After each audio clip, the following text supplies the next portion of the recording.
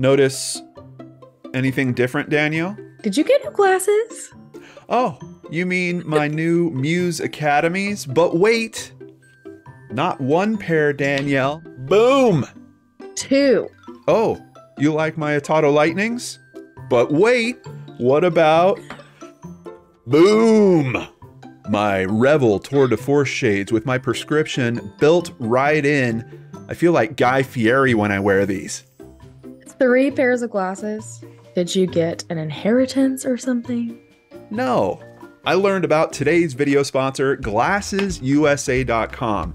By cutting out the middleman, GlassesUSA.com offers over 9,000 prescription glasses and sunglasses, including in-house brands like Muse and Amelia E, and designer brands like Ray-Ban, Oakley, Ooh. Gucci, and many more at, brace yourself, Danielle, Okay. up to 70% off retail prices. I don't think we have that store near us. Oh, yes, you do. GlassesUSA.com is right in your pocket. You can shop for all your eyewear needs online at affordable prices, starting at only $30 with basic prescription lenses included, without ever leaving your home. They have an easy-to-navigate website that will let you virtually try on any pair. When you find the ones you like, they take you step by step through the ordering process and keep you up to date on your order. Soon, I had my glasses in hand. Okay, but what if you don't like them when you try them on at home? GlassesUSA.com has a risk-free shopping experience, free shipping and returns, a 100% money-back guarantee, including a full refund within 14 days of delivery, no questions asked. But John, it's me. I don't remember my prescription. They've got you covered again.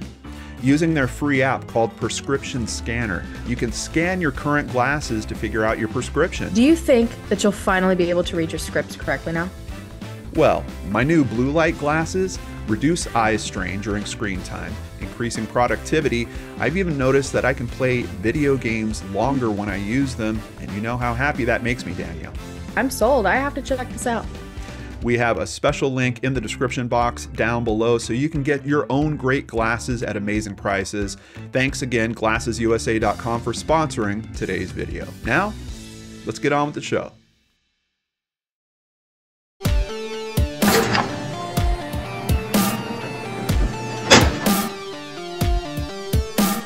Welcome back to Crime After Crime. I'm John Lordan.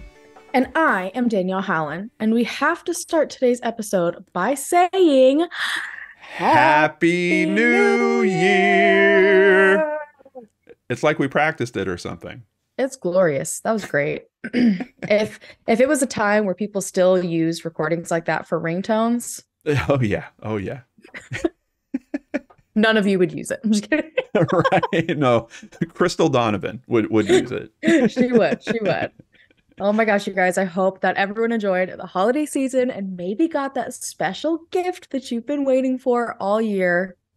You had to bring it up. What? I'm still waiting for my big gift. Well, what did you tell Santa that you wanted?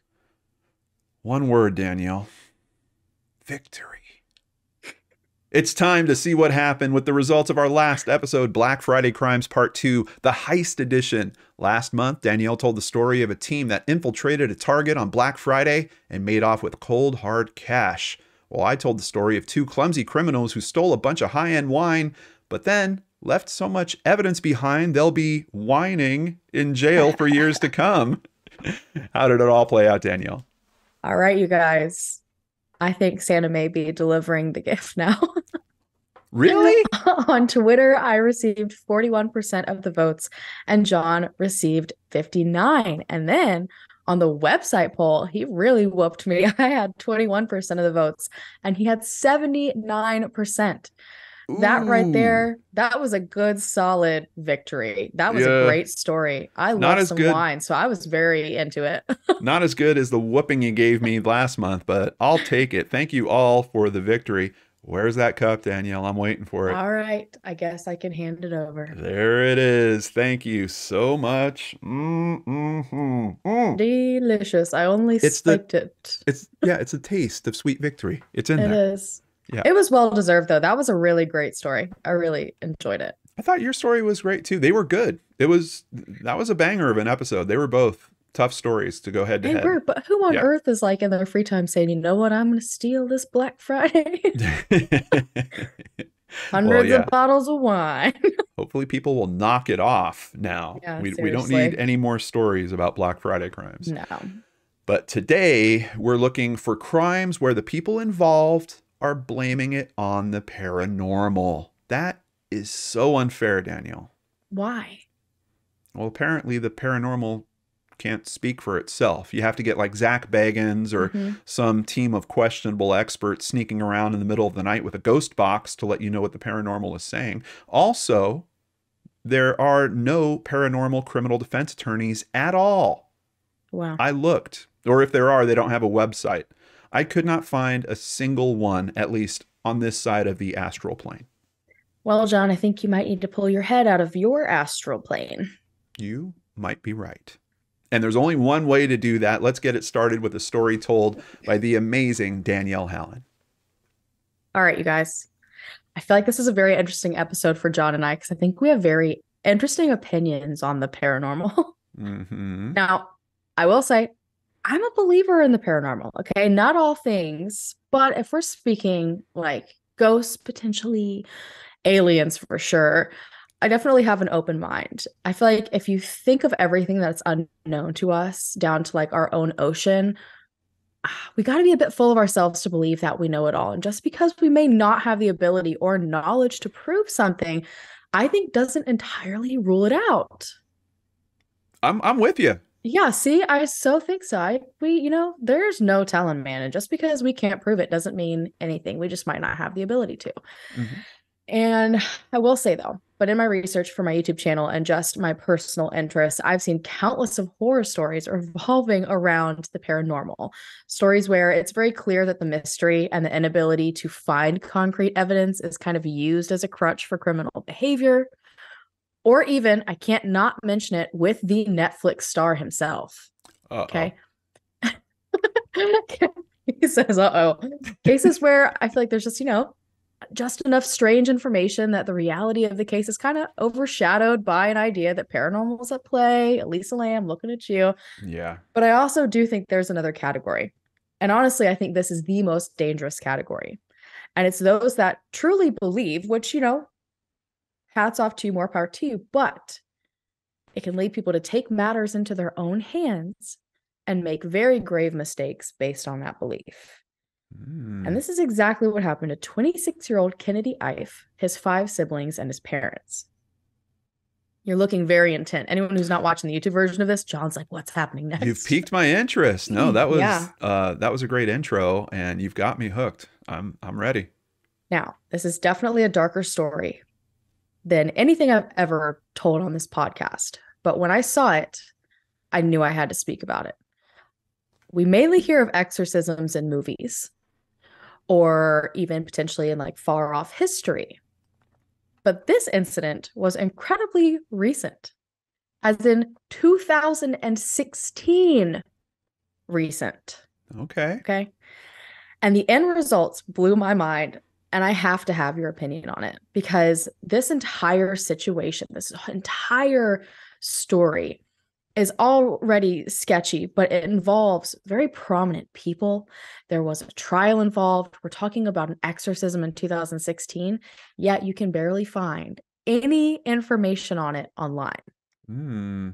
That's strange. Yeah. Telling you, all y'all are going to, after this, be like, wait a minute. Now, Kennedy Ife was from a very prominent family in Enfield, London. His father, Kenneth, was a very well-known business consultant, had a PhD in mineral resource engineering. His mother, Josephine, seemed to stay at home a lot of the time, and she's very heavily involved in the family's church, Jesus Sanctuary Ministries, which is based out of Southeast London.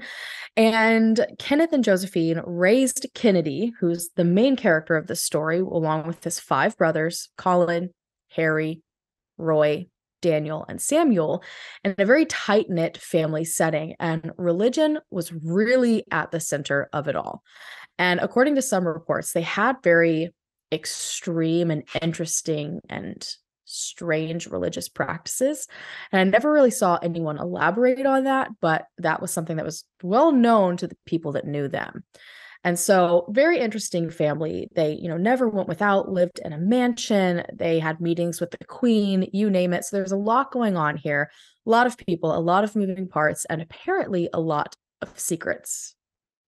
Okay. So Kennedy himself had gone on to become a very successful marketing consultant and was living a life of his own when he suddenly died under very suspicious circumstances on August 22nd, 2016. And the reality of what happened to him sounds like something from a movie. So that morning at around 9 a.m., Kennedy's brother Harry called into 999, which is like their version of 911. I'm sure we've all gathered that, but just want to clarify. Mm-hmm. And he was asking for help from the family's mansion in Enfield. He claimed that something was wrong with his brother Kennedy, who was allegedly claiming that he was suffering from dehydration. But there was not a lot of information within this call. So paramedics kind of arrived and weren't really sure what they were going to walk into. And they were shocked at the scene that they found. Kennedy was held up in one of the rooms of the home. It was obvious that he had been there for some period of time, so longer than just a few hours. And when paramedics walked into this, they ended up asking the family, what's going on here, guys? Like, there's a guy that's just been locked in this room. And the family stated very calmly that Kennedy had been, quote, very agitated over the last 3 days. So they restrained him. Ooh, okay. They claimed that after restraining him, he developed breathing issues. And so at this point, when they realized, oh, something wrong is going on here, they decided to call for help. So still very cryptic, not a lot of details. And the paramedics were like, okay, this is already shaping up to be a very odd story. And at this point, paramedics aren't sure how long really he's been tied up. Was he tied up the whole 3 days? Like, what's going on here? What exactly does the family mean that, by Kennedy was agitated? But they could tell that something was not right here because Kennedy had numerous injuries on his body, like clear marks that he had been bound tightly. His breathing was all over the place when they checked him. His temperature was skyrocketing. And despite attempts to lower his temperature, lower that heart rate, unfortunately, Kennedy ended up being pronounced dead by paramedics just after 10 p.m. So this isn't just like, oh, he was acting strange, we tied him up, and all of a sudden something strange is going on. Like, he was very seriously in need of help, incredibly distressed.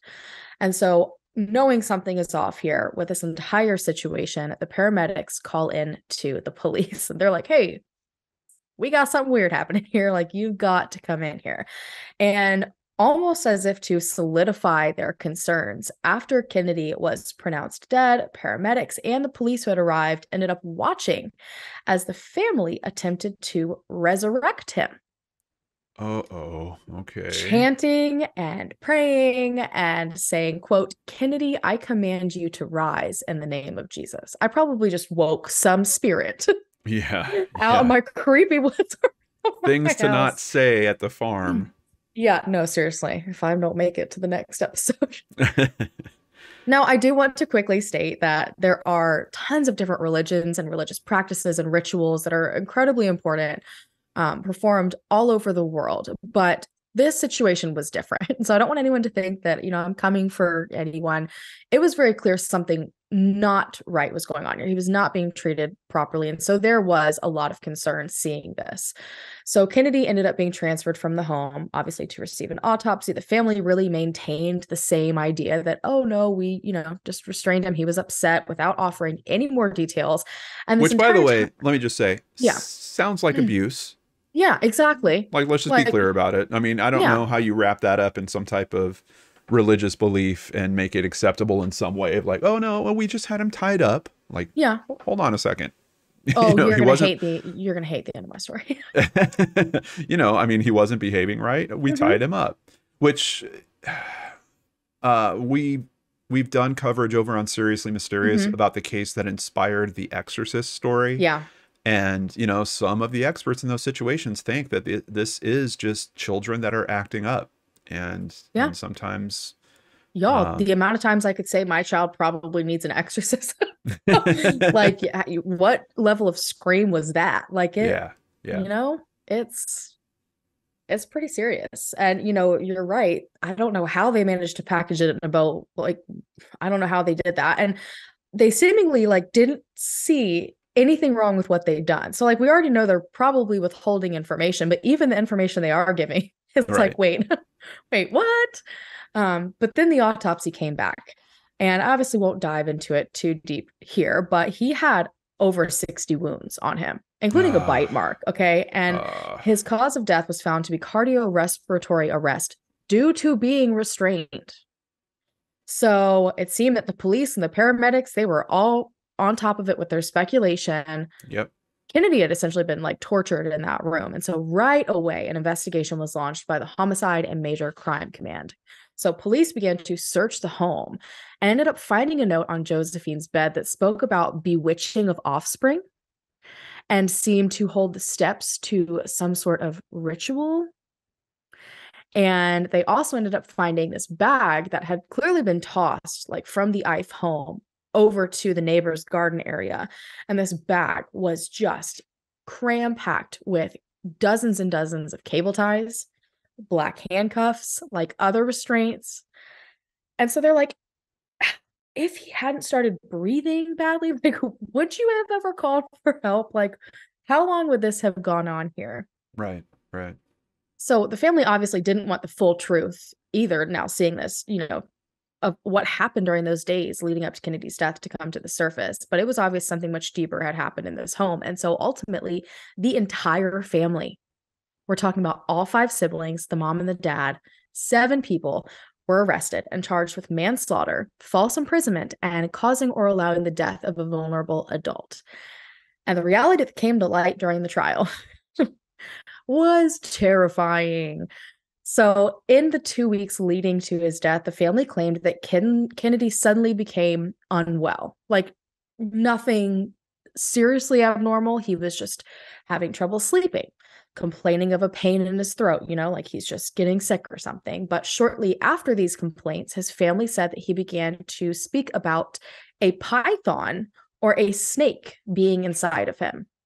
Mm. And so he's starting to talk about things that very clearly are not actually happening.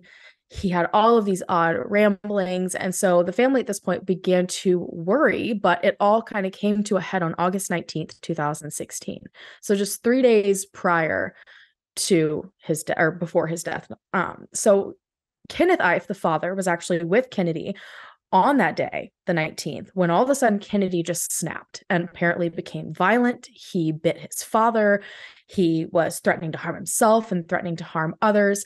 And I'm not a psychologist, psychiatrist, a doctor, any of that, but it seems apparent there was some sort of mental break happening. I don't know if it was the onset of something. There's no telling. And being 26 years old, that is a typical time frame for certain things to appear. There was a lot. And this was so unlike him. Obviously, this had gone past him just being ill. So the family at this point is like, all right, we got to do something. But they didn't say, hey, let's go to a doctor or let's call a professional for help. Like, let's take him to a psychiatrist, anything. Instead, they called their church, which again, I want to make it clear. It's no problem to call your church and ask for prayers, but that is not at all what they did.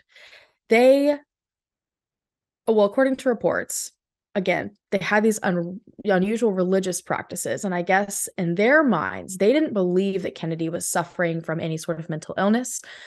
He wasn't suffering from, anything that manifested out of like maybe a physical illness. They believe that he was possessed Right. and they planned to, quote, cure him. Which isn't something that, I mean, like even looking into like the exorcism and stuff, like, Mm-hmm. or the exorcist, you're supposed to talk to experts there too. And there was priests that were Exactly. working at universities and stuff that were consulted and brought in and, It's like a spoke big to their deal. superiors. Yeah. Yeah. It's not just like, oh, well, dad's going to handle the exorcism. Mm-mm, Like, not at all. yeah, Like there's a that's whole not. chain of events that you have to go to within the church.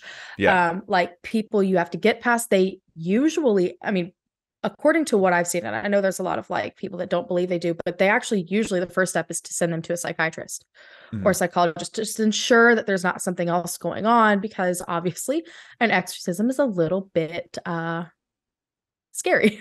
Yeah. And so, but they totally bypassed this. I don't know what the situation was in terms of, I don't know if they were encouraged to do this by the church. I don't know if they just decided to do it on their own. There's not a lot of information on that out there. But all I know is the decision was made by the family to take matters into their own hands. And so Kenneth Ive instructed his other sons to subdue Kennedy and restrain him in one of the 7 bedrooms in their mansion as they just like lived life as usual, telling them to use, quote, overwhelming force if they needed to ensure that he stayed in the bedroom and they were able to exorcise these demons from his body. And so from there, the brothers were like taking turns watching over him and praying over him. Like he obviously had all these injuries, so something else happened to him. And Kennedy stayed like this for 3 days. Now, during the trial, and this is probably almost like some of the most shocking information, none of them seemed to understand that what they did was not okay. So Roy Ife, one of his brothers, was asked if the family had ever considered calling for professional help, and he Mhm. said no. He said Kennedy was just out of sorts from sleep deprivation. Everyone's an expert in this family. Yeah, oh, absolutely. And like they seem to keep bouncing back and forth during the trial of just saying, oh, it was sleep deprivation. And oh, it was a demon. Like just it went both ways. And I think it was like partly trying to clean up the mess that they made. But like if it was sleep deprivation, why on the good googly moogly did you decide that the best way to deal with that was to act the way that you did? Well, I'm sure, once you get a lawyer involved in this conversation that's trying to, get these Mm-hmm. people through a Yep. process like that, they're going to say, like, hey, this whole exorcism thing, it's Yeah, not going to work in court. Like, we need to say something else. So that's probably exactly. where the sleep deprivation stuff's coming from. Now, Mm. his brother Colin claimed that he felt, or why he didn't, call for professional help was because he felt it was a quote domestic issue that needed to be dealt with at home. And he said that he didn't believe Kennedy was suffering from anything serious, but in the exact same breath stated that he saw another personality coming through in his brother and that something had taken over his brother, saying, quote, it's clear that thing was in him when we believed what we believed was a demon because it was not natural. It was clearly trying to kill him. Now, if you've ever spoken to someone that has had a friend or a family member dealing with bipolar disorder, Yep. I'm pretty sure you would hear a very, very similar description of that. And that once Yep. again, it's just pointing back to this big question about like, how is this family the experts in this situation? Like, why Mm-hmm. is no one calling for legitimate help in this situation? Well, They and should how be held as criminals. They should be tried. Well, and that whole statement was like crazy to me because he straight up said he's not suffering from anything serious, but then it's like, oh, but also demons trying to kill him that's inside of him. And I'm like, well, which is it here? Yeah, yeah. Um, Now, the jury continued to hear about Kennedy hearing voices. I guess he would speak about the mark of the beast, like just rambling, all these like things that were abnormal. The family claimed that they had to remove all of the knives from the kitchen, saying that Kennedy had tried to possibly harm his mother. But in the same breath, they actually stood behind their exorcism and said that he would improve after they prayed for him, Mm. like after some of the rituals that they did, that he would improve, that there were random times during the middle of the night that he would seem better, that there was a full moon one night and he did way better then as well. And so they genuinely believed they were helping him. The prosecutor, Tom Little, stated, quote, they decided that he should be restrained in his own home with them rather than calling 999. Ultimately, that restraint was the cause of his tragic death. Now, as you can assume, conspiracies flew, Yeah. like flew around because the dad was just pictured with the queen. It actually came, I know. You're like, oh, great. Wow. And it came out that the family had ties to different cults and secret societies. I believe his father was originally from Nigeria. So again, there's like a lot of like different voodoo that's practiced around the world, and like witchcraft, and there's so many different beliefs.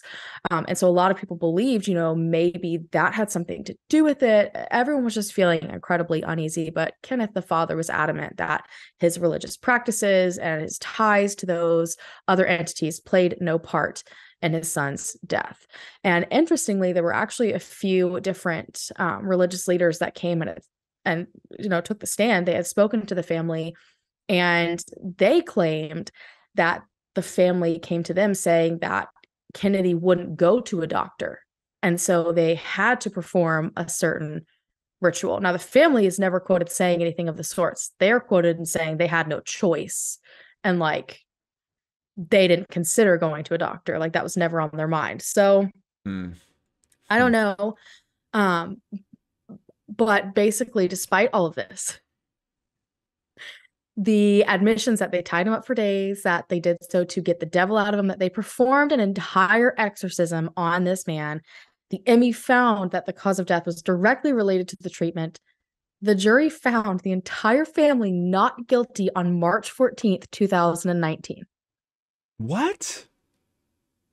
Why? Do you see why I had to tell you this story now? Oh, are you kidding me? Beside myself. I have lost sleep over this. Why? Now, so you can't find a lot on it. That's why I'm so sketched out by this. It's Hold on. How old was Kennedy? He was 26. Is it because he's an adult? They're thinking that he's giving into this process in some way? But he's being restrained. Assumption on so from what I've seen, and it was only stated in one resource, so I cannot say for a fact this is the truth. But from the way I've seen it explained, ultimately it was determined that they simply did not realize what they were doing was wrong because of the depth of their religion. So like, how in order to be charged and, prosecuted for a crime, sentenced, the whole 9 yards, you have to like have an understanding that what you did was wrong. It's like the equivalent of like pleading insanity. You didn't have an understanding of it. And there's clearly no intent. Like this is more of an accidental situation based on their belief structure. Which it was just manslaughter charges. So necessarily there didn't have to be intent there. Yeah. I'm beside myself. Yeah. But that's the way I've seen it explained, that, the depth of their religion, and they strongly believed what they were doing was correct. And I'd have to believe if this was a 13-year-old we were talking about, it would have been a different outcome. Completely different story. Yeah. Yeah. Completely different story. And I don't know. They were a very prominent family as well. And so did that come into play? It's just absolutely wild to me. And I will say, though, that I feel like there is so much that we're missing just because there's not a lot of information out there. And or maybe that's just me being hopeful, because I feel like there has to be something else for the jury to have come to that conclusion. But it's like I stated earlier, like what could ever be said that negates the facts that are out there, like that somehow excuses them. Like, yeah. But you're raising a really interesting point. A story of that nature coming out of the UK with the type of journalism that can happen out there, you should have bumped into tons of information about this. That's weird. That's weird. Yeah. I'm telling you, it's freaking bizarre. And there's like one or maybe like 2 to 3 articles from like the New York Times on it, like just re-reporting like over here. But I don't know.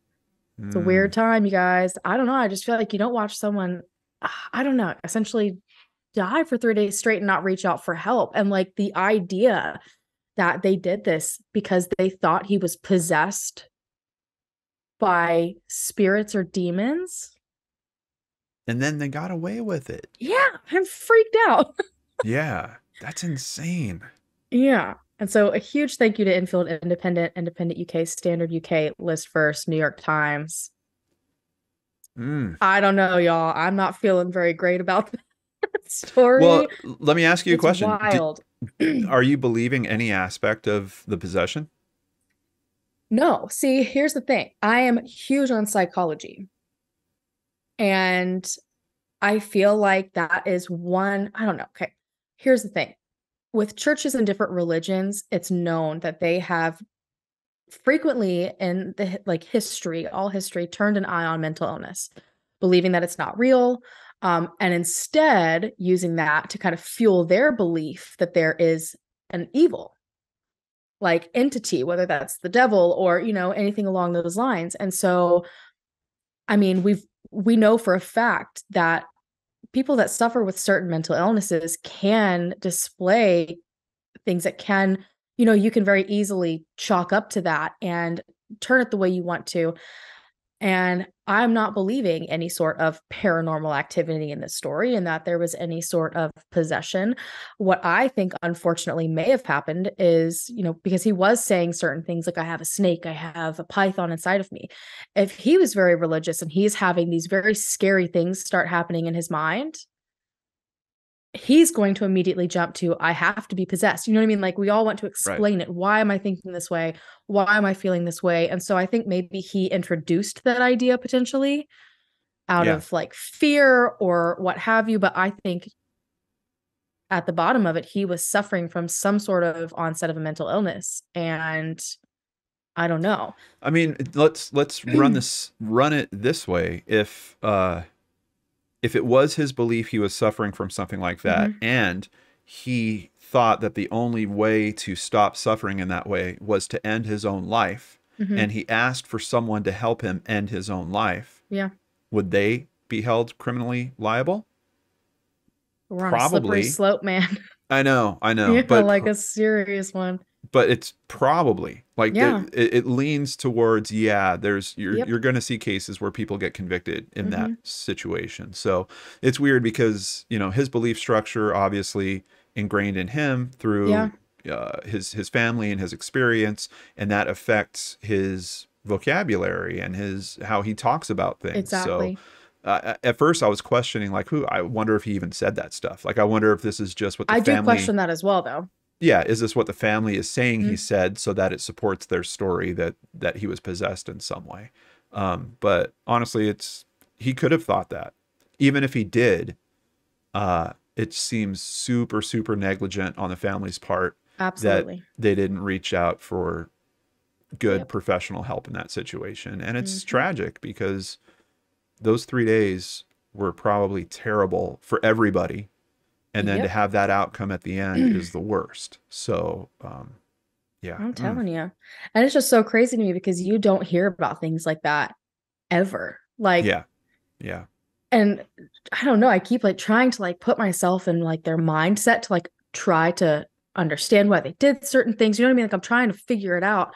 Yeah. And I'm like, in like today, like 2016, like you genuinely believed that you were making the right choice. Like it just Yeah. blew me away. That's a good point Blew me too. away. Yeah, if you were telling me a story from the 60s or 70s like that and I Oh, heard they got off, I'd be like, "Oh, okay. Yeah, probably." but we're But talking, yeah, you know, wow.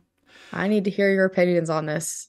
Yeah. Well, Danielle has left us all unsettled Yep, you're welcome. with a story where justice did not Yeah. arrive. Hmm.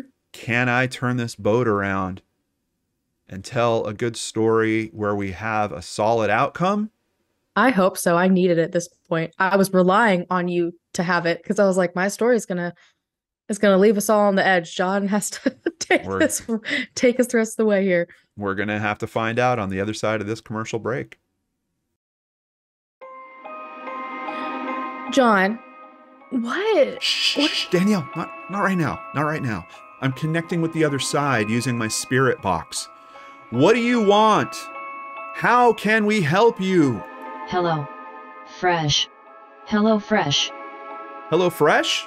Oh, well, we know all about that. Food is super expensive over here. You will love how fast, easy, and affordable it is to whip up a restaurant quality meal right in your own kitchen with HelloFresh. Plus, quality is HelloFresh's priority.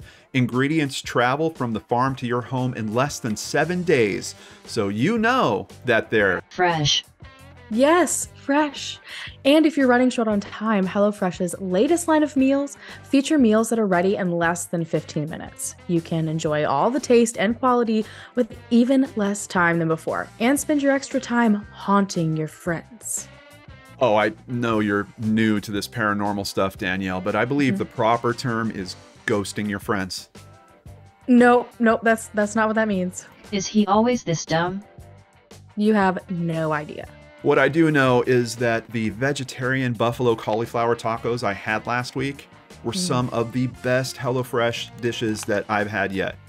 Crispy tempura batter gives the cauliflower some serious crunch, while the seasoning and hot sauce brings flavor and heat, all pulled together in a flour tortilla with a tangy sweet slaw, scallion greens for a little crunch on it.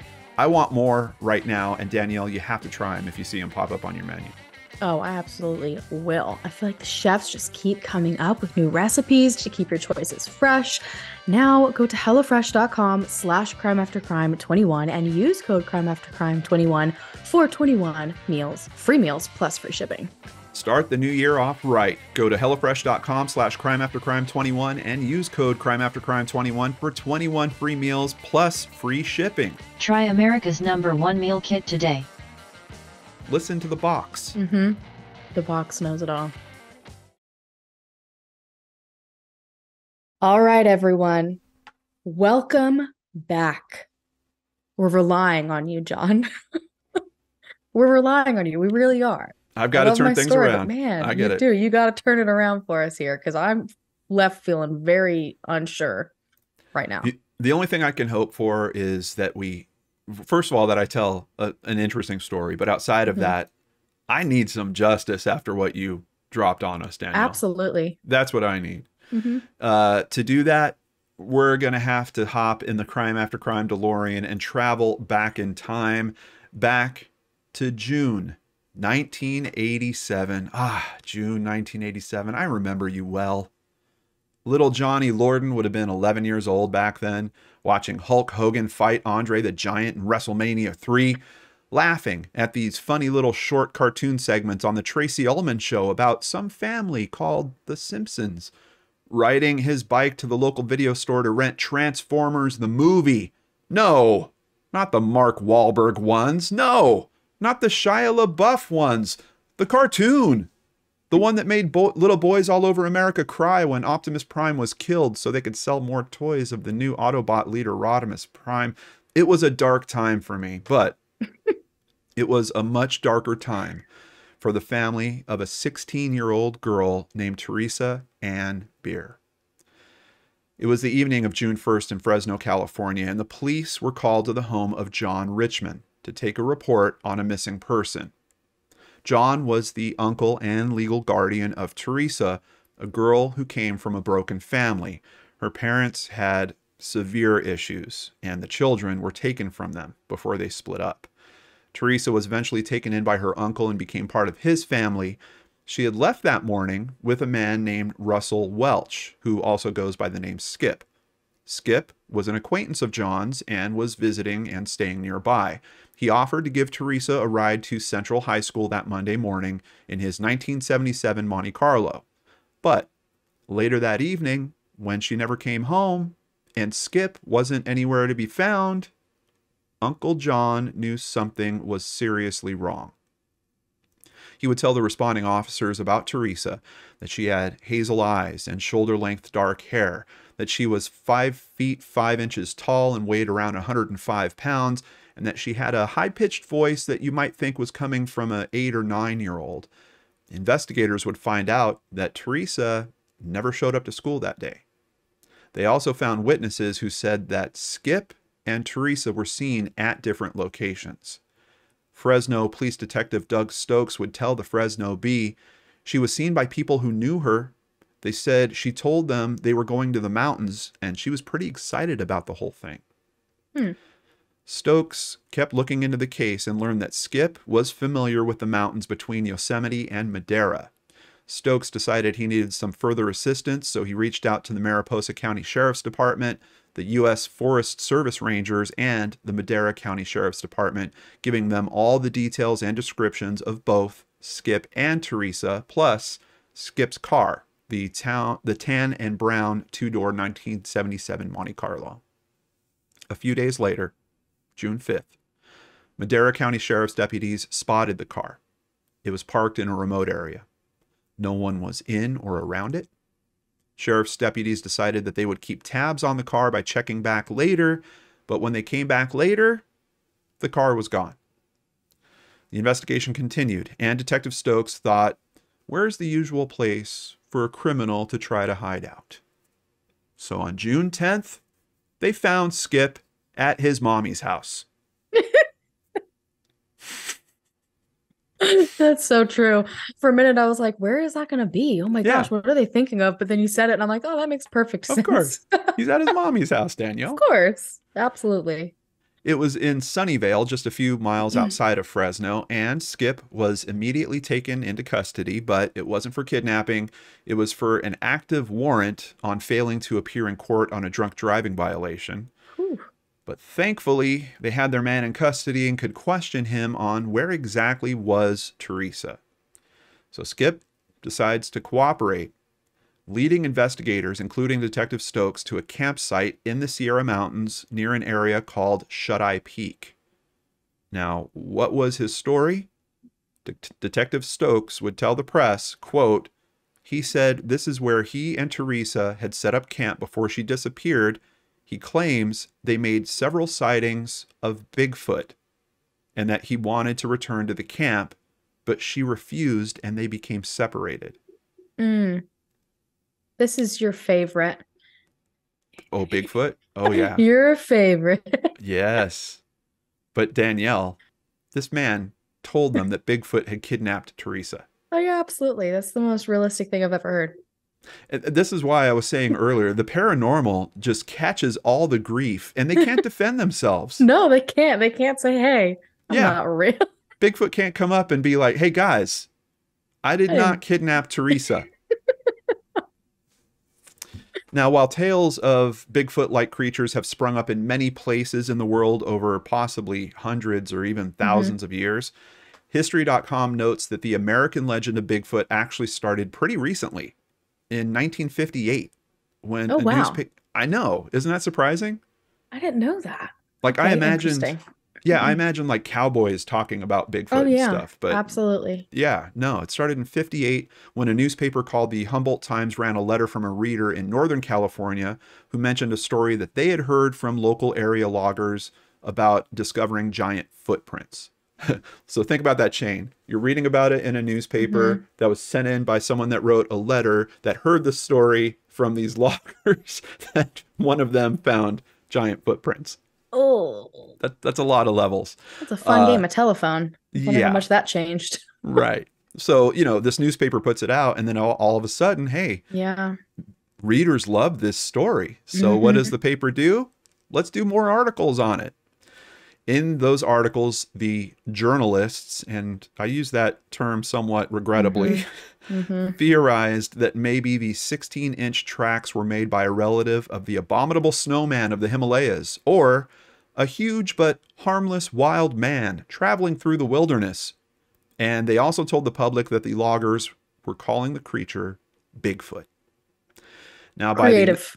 Yeah, pretty creative, isn't it? Why do loggers not become film writers? That's what I want to know. Movie. What's the title of your movie? Movie. Big screen movie. You know what? Honestly, I will say I have never like looked into the history of Bigfoot or anything. I had no idea, but if I had known any of this, I don't know, you guys. I don't think most people do, or I feel like things would be a little bit different. I don't know. No, honestly, you know, I've been into the Bigfoot thing. Yeah, because it's interesting. I still think it could potentially be giant people that are hiding, but we won't go there. This research pulled me into all this information. I never knew any of this before. It's crazy. Yeah. And I've watched, I can't count how many documentaries I've watched. They're not talking about this aspect of it, obviously. No. So basically by the 1970s, there was these, they call them pseudo documentaries, and they were, which honestly is a lot of the stuff I've watched, I'd say is also pseudo documentaries. There was these movies in the 70s that were investigating Bigfoot's existence, and they would even portray Bigfoot as a sexual predator. And that was until about 1987 when a little movie called Harry and the Hendersons would shift public perception of Bigfoot by associating him with comedy and environmentalism. But it was clear that Bigfoot was clearly a media icon, especially after being portrayed in the early 2000s in a Milwaukee beer commercial where the title creature was played by the Oscar-deserving actor John Lordan. Did you know that? I'm not kidding. I'm not. One of my first television appearances was playing Bigfoot on in a beer commercial. This just made this entire episode my favorite of all time. I didn't know that. Yeah. I don't know if I have a copy. If I have a copy of it, I'll put it in right now. I think it'd be okay for me to put it in. This commercial's super old, but yeah. Oh my gosh. And it was actually a Chewbacca costume I was wearing, but we used that for portraying Bigfoot. Anyway, well, I mean, no one's ever seen it. You never know. Just toss on whatever, and we'll just let people run with it. Yeah. Anyway, we've taken a big-footed step off track. Let's pull it back on track here. What I do wonder, after looking into the history of Bigfoot, and especially with a thing in the 1970s about him possibly being seen as a sexual predator of some kind, I'm wondering if that's part of the cover-up story that Skip is actually leaning into. The Harry and the Hendersons twist, that wouldn't come out until the year after this disappearance. And if Teresa's body was found and she had been harmed, could Skip use that current public perception of Bigfoot to kind of defend himself? So Skip Welch told investigators that he last saw Teresa on the evening of June 2nd and that she was either kidnapped by Bigfoot or possibly she left the area with another camper. Investigators were able to find some personal items that belonged to Teresa at the campsite, including clothing and her purse. So this campsite he took them to, it seems like she was there. Her items are at least there. Now, if he leaves the campsite, why is he leaving her purse behind? Why is her clothing there? Yeah. Like, I have questions about it just because, like, wait, she was going to school for the day. Like, did she pack a bag to go camping? Or was the clothing that they found the clothing she was actually wearing? But so Skip Welch also told them that he stayed out in the wilderness looking for Teresa for 2 days. But when those efforts were fruitless, he came back to Fresno. Do you think he told anyone that Teresa went missing when he got back to town? Not. Yeah, nope. No. I worked so hard for 2 days. I tried my hardest. I looked everywhere. I was alone on the mountain. But then all of those efforts, I just decided to... I just gave up. Never mind. And I left her purse. Yeah. Left it out in the woods. Why not? Went from one extreme to another. A full-scale search effort was launched by the Madera County Sheriff's Office, including bloodhounds, horses, and even passes by the Highway Patrol's helicopter. They looked for 2 days, and they just could not find any trace of Teresa. They asked campers to keep an eye out. They told the media they were looking for anyone that had seen Skip and Teresa together after June 1st. Madera Sheriff Al Conway also told the press that he was familiar with the Bigfoot legend, but had never heard of a sighting in that area. He also said that their search efforts didn't find any traces of unknown creatures being in that area. However, Skip Welch said they definitely saw Bigfoot several times, that there is more than one Bigfoot, and that the Bigfoots, or the Big Feets, I don't know how to say that right, they're able to communicate with each other. He sure does know a lot, man. Well, yeah, he describes himself as a student of Bigfoot. Absolutely. That's great. Yeah. He calls himself Skip. He also says that they stand between 7 and 9 feet tall with dark, short hair. Within days, newspapers were reporting that foul play was suspected. And as investigators tried to understand this ludicrous story, they decided to focus on an important question. Why did a 16-year-old girl decide to go with a 43-year-old man into the woods alone? You know, I've been asking myself this entire time so far. It's a good question. Investigators learned that Teresa was described as a slow learner. She was an older freshman at the age of 16, and she was very immature for her age. Uncle John believed that she had been brainwashed with these stories about Bigfoot, and Some of the witnesses that saw her in town on June 1st, the ones that recognized her, Oh no. they said that she specifically mentioned going to the woods specifically to search for Bigfoot and that she was really excited to do it. Oh man. Just got rope-a-doped by this guy. Yeah, exactly. Investigators decided to file charges against Skip Welch for felony child stealing. He wound up pleading innocent to the charges, and he was released without paying any bail amount. However, a day later, he was rearrested after the court took a closer look at the case.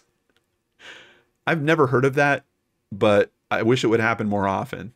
I let the guy out for a day and then, no, go get him back. Like, wait a minute. Now let's set a bigger bail amount. Like, give him a minute to breathe. Grief. They then ordered a bail amount set at $30,000, and he was held at the Fresno County Jail. He would stay there until October, when 3 days before his trial, Danielle, the unthinkable would happen. Bigfoot shows up. Bigfoot showed up and said, I did it. No. I did it. The charge was dismissed. What? No. John, this is not the way the story was supposed to go. I know. Maybe we should retitle today's episode Missing Justice. How on earth? The charge was dismissed. Why? Elvois Hooper. It's not evidence, maybe like physical evidence of any kind, or. But the charge they were going for is a little different. It's not. I mean, it's felony child stealing. Oh yeah, I forgot that's the only charge he had. They effectively, right. They had proof that he took her out there. I think witnesses saw him with her. Yes, there's enough. He was there with her belongings. Okay, wait a minute. Yeah, I had totally forgotten that was like the only charge, because I'm over here thinking he did something to her and they charged him with it. Oh man. Yeah, there's no way. You've got good intuition there, because it does come into play. Elvois Hooper, the deputy DA, asked the judge to dismiss the charge due to being worried about a case of double jeopardy. Ooh, okay. All right. But I'm not 100% sure it would actually apply. Usually double jeopardy would come into play if you try someone and they're found not guilty, then you can't try them again for the same occurrence.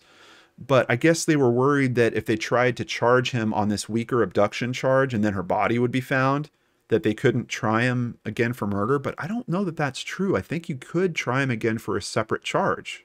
I wonder if they were not worried, but like, I wonder if they were hopeful that she would show up and then they wouldn't be able to like charge him like something harsher than just like, I don't know, but I don't know if there's anything that's harsher than that. So yeah, I don't know. I'm trying to follow this and like go different routes with it. No, it's not making sense to me. This whole thing's confusing to me, because I think they have that charge in the bag all day, unless they're worried about trying to run that charge and maybe their case wasn't strong enough, and then he would be seen as innocent on that charge, and then later not being able to try to run a murder charge because they'd point back to that case and say, hey, look, you said this guy kidnapped her and you couldn't prove that before. Okay, I think that to me is the most logical thing so far.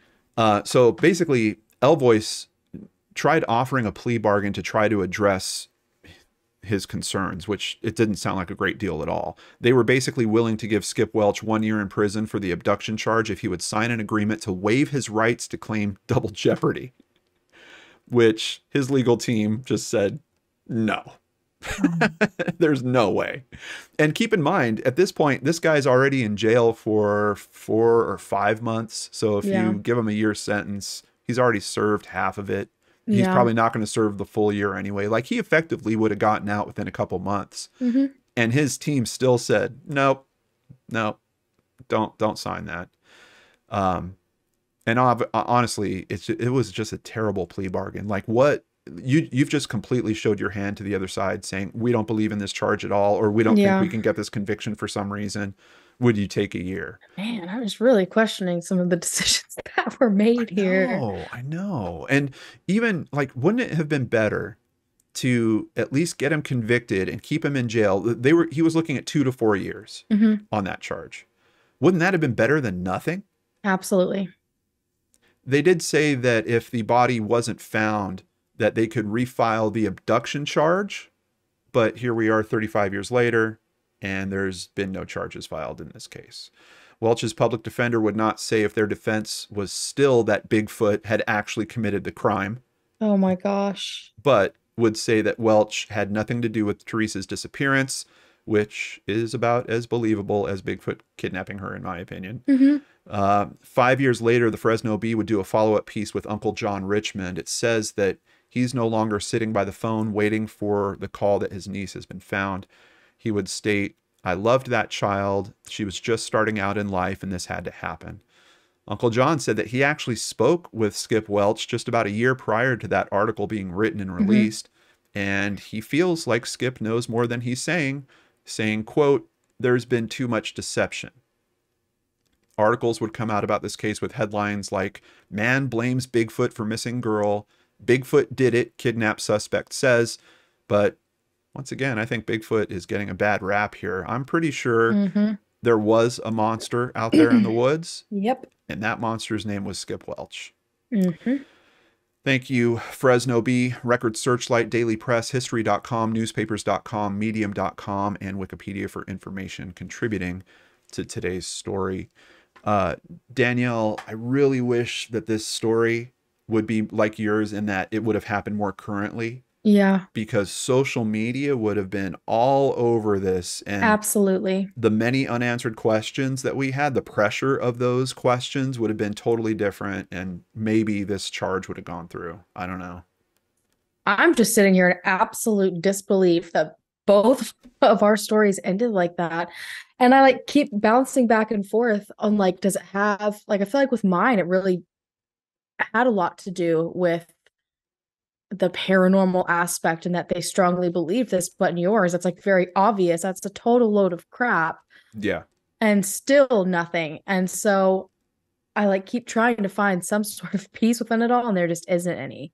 That's so wild to me. Well, I might be able to help you a little bit on that. Skip Welch dies at the age of 54 in 1998 due to severe coronary artery disease. Unfortunately, 10 years after that, Uncle John would die of cancer.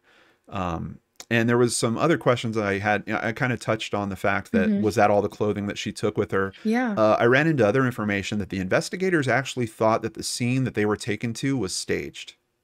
Ooh. So he basically took her clothing, her purse, dumped it at a separate campground that was 100 miles away maybe from where he actually took her, because they did very intensive searches in that area. They didn't find anything to point to her being there. No, and if you really look at it, they're like small little flags that show that this was a well thought out plan in his mind. Yeah. You know, that's how he encouraged her, you know.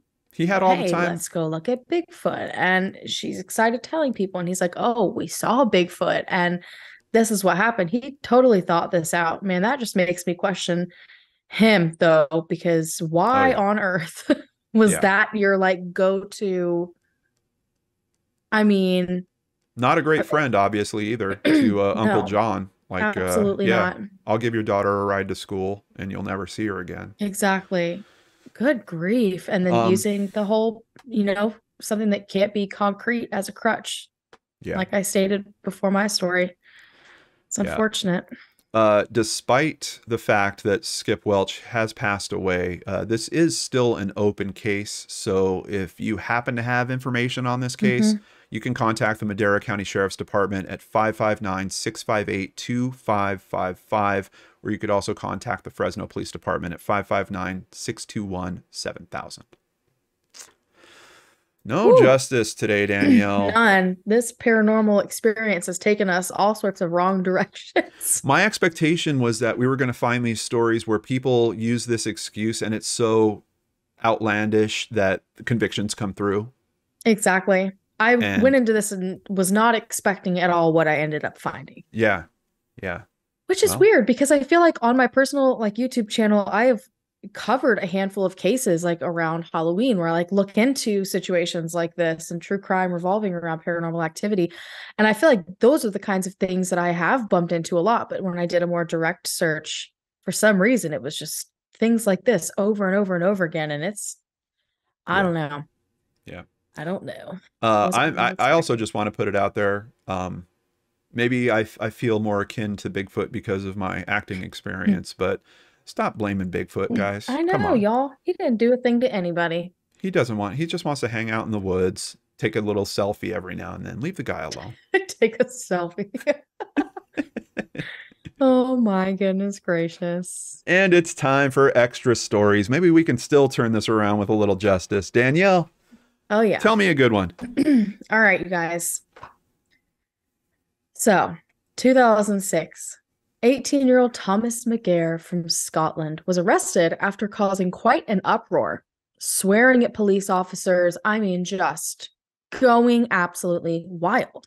And when officers went to arrest him, he just repeatedly kept screaming, "It was the ghost. It was the ghost. It was the ghost." And so obviously the police officers are like, "Shush now. Like, close your mouth. Let us arrest you. Let's move on with this," right? No idea what he's talking about. And ultimately, when his case went to court, believe it or not, you guys, he had a defense. And Thomas's defense was that I wasn't the one screaming all those things at police. Do you want to know who it really was? It was the ghost screaming, "It was the ghost"? It was a disembodied pirate ghost. What? The No, wait, I love pirates too. We're going to blame pirates now on today's Yes, episode as well? absolutely is the disembodied pirate ghost that was Okay. actually the one. And he wasn't even saying this ghost was speaking through me. So according to his attorney, I repeat that, according to his attorney, he was all up in arms because he had just seen this disembodied pirate ghost and it disturbed him, and that's why he screamed. But all of the cursing and the charges that he was facing, like all of that towards the police officers, that wasn't him. That was that disembodied pirate ghost yelling at the police officers. Absolutely. Oh, goodness. No other explanation for it. Poor paranormal. Blackbeard himself. All right. All right. We got some justice. Here we go. You ready? Here we go. Pennsylvania, 2014. There was a fire at the home of Joshua Whitman, severely damaging his basement, the first floor, and killing the family cat. Ugh. Thankfully, his mother, who also lives at the residence, wasn't home. Fire investigators found that a pile of firewood in the basement was doused with transmission fluid and set ablaze. When they spoke to Joshua, he said he did it, but he was trying to destroy the portal that the demons were coming from. He also said there were aliens living in the walls. A neighbor saw Joshua riding away from the house on his bicycle as smoke billowed from the home when the fire started, so it wasn't looking good, but there was another question. Was Joshua dealing with delusions from some undiagnosed mental disorder? His attorney actually filed to have the case transferred to a mental health court, but the petition was denied. Ooh. They also did not bring up mental health as a defense for him when the case eventually went to court, and the judge ruled that Joshua was guilty of felony arson, and he was sentenced to 5 to 20 years in jail. Oh my goodness. And see, I feel like that just brings up another slippery slope of, is this person struggling with something mentally, or are they literally just spouting off absolute nonsense like, "Oh, no, I had to close the demon portal." Yeah, this guy had like, what? He had a little more of a criminal history, some drug use that was in there, and I think it was basically because of his criminal history that when they tried to run the mental health angle, they're like, "Wait, no. No. Look at this guy's charges. No. Yeah. You got another one for my us? Goodness. I sure do. Now, this one comes straight out of Florida, and it comes from this year, you guys. And this person was not struggling with anything mentally. check. Say this off the bat. We got 3 checks. All right, we're good to go. So on October 23rd of this year, and you know what? Saying that out loud, I think he may have just been being festive. I'm liking it more and more. On October 23rd of this year, a Florida police officer, just out and about doing their thing, saw this car struggling to make its way down Interstate 75. It's like 4 a.m. All right. So upon closer inspection, the officer found out why this car seemed so off. Because two of the three tires, yeah, that's right. Two of the 4 tires weren't just flat, okay? but the driver was actually full on driving on like remnants of the rim. Like the whole rim wasn't even there anymore. Just Wow. driving along.